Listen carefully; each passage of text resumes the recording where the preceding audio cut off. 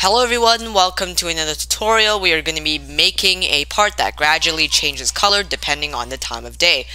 And this will not be a smooth color transition because due to Roblox's limited color palette for parts. Just note that if your color transitions don't look smooth, it's because the brick color system does not have all the colors inside a color 3 object. So anyways, let's get started with the scripting.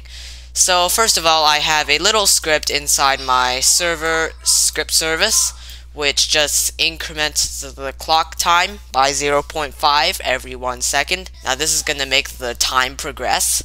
And this is the script that actually does the part color changing. So you can see there's a lot of math here, which is why I'm just not coding this on the spot right now.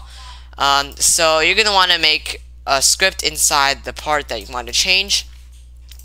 You're gonna set the two variables, namely day color and night color, and they're gonna be both color 3 values. You can do from RGB, or you can just do like .new with the color picker and stuff. So I have a day color and I have a night color, and if you don't want to type this out, the code is in the description in a paste bin.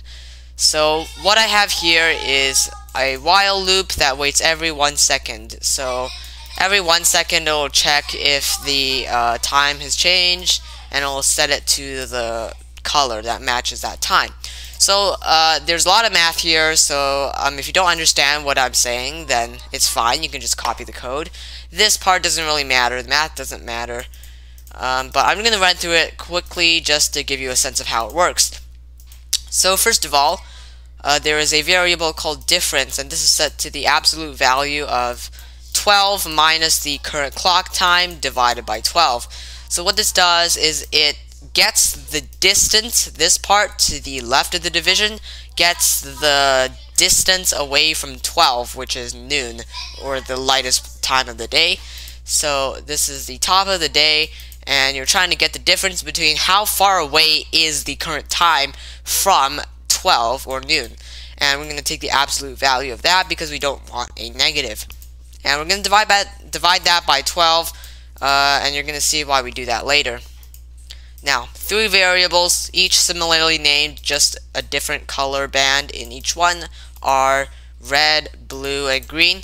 So in each one, we have the absolute value of the color channel in the day color minus the difference, which is this variable up here, times the difference between the day color and the night color.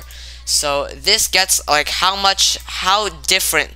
So like this gets the distance between the day color and the night color, or like how much it changes between these in one singular color band. And we're going to get the absolute value of that. So this is basically how much it has to change to go from night to day.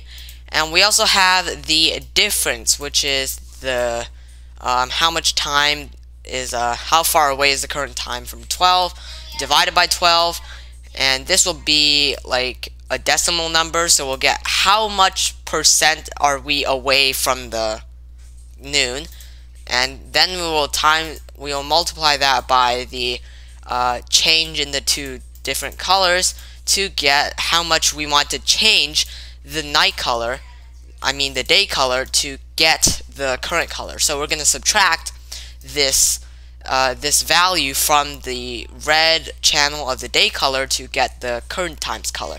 And we're going to repeat this for the 2 other variables, which is blue and green, and we'll make a new color 3 value with our red, green, and blue channels. And then we'll set the script's parent, which is the part. We're going to set the brick color to the new color via brickcolor.new.